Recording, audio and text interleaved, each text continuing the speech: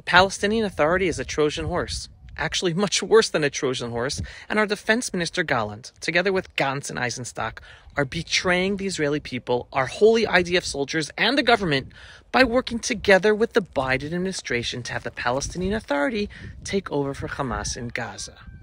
We have IDF soldiers and families of fallen IDF soldiers now feeling abandoned and betrayed. Our lives are being sacrificed to fight and die, defeating Hamas so that other terrorists will take over for them? No way! No way over our dead bodies. That is evil. As Prime Minister Netanyahu said yesterday himself, we are not fighting this war to replace Hamastan with Fatahstan, Fatah being the terrorist group that runs the Palestinian Authority. So now let me explain to you why the Palestinian Authority is worse than a Trojan horse. Many of us are familiar with the story of the Trojan horse that the Greek army left on the beach of Troy as they sailed off after failing to defeat Troy in war and admitting defeat. The Trojans in the city of Troy then brought the large wooden horse into their city of Troy, thinking that it was some sort of peace offering. And then in the middle of the night, Greek soldiers who were hiding in this wooden Trojan horse climbed out of the large wooden horse, surprised the Trojans, destroyed the city, and defeated Troy in the war. Right now, the Biden administration is trying to force Israel to accept an end to the Gaza war by allowing the Palestinian Authority to be given control of Gaza. However, Netanyahu and the majority of the Jewish people in Israel will never allow it, because we know that the Palestinian Authority is a terror organization that supports terror. It pays terrorists and their families. It educates its children to commit murder and kill Jews. They participated in October 7th massacre, and they want to do more October 7th massacres in Judea and Samaria, like these beautiful hills. Letting the Palestinian Authority have control in Gaza is like a Trojan horse, allowing them to then terrorize us from Gaza instead of Hamas.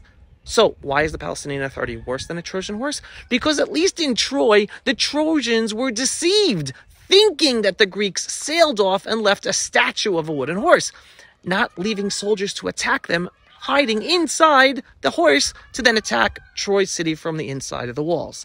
Today, the whole world knows that the Palestinian Authority supports terror, and yet it still wants to treat it like a peace partner and give it control of Gaza, despite the Israeli government, Netanyahu, and the Israeli people being against this disastrous terror-supporting idea. And how do we know that the Biden administration and the world knows that the Palestinian Authority supports terror? Because the United States has a law called the Taylor Force Act that forbids the United States government from giving money to the Palestinian Authority so long as it pays terrorists, which it does, so the U.S. can't give it money according to U.S. law. This is the evil situation and the evil Biden administration that we Jews in Israel have to deal with. But don't worry.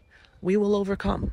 The important thing is that the Jewish people in Israel are waking up to this reality, that the Biden administration, and that even those within our own senior IDF and intelligence leadership, and those at the top of the intelligence and IDF, like Gallant, our defense minister, are ignoring reality. And that ultimately it is up to us to stand up for our rights for proper security in our ancestral homeland, to ensure a safe future for all Israeli citizens here in this beautiful land of Israel. The state of Jews with trembling knees is long gone. We are a strong and proud people, reclaiming our identity and standing up for ourselves, despite the tremendous pressure from our allies in the world who are helping our enemies.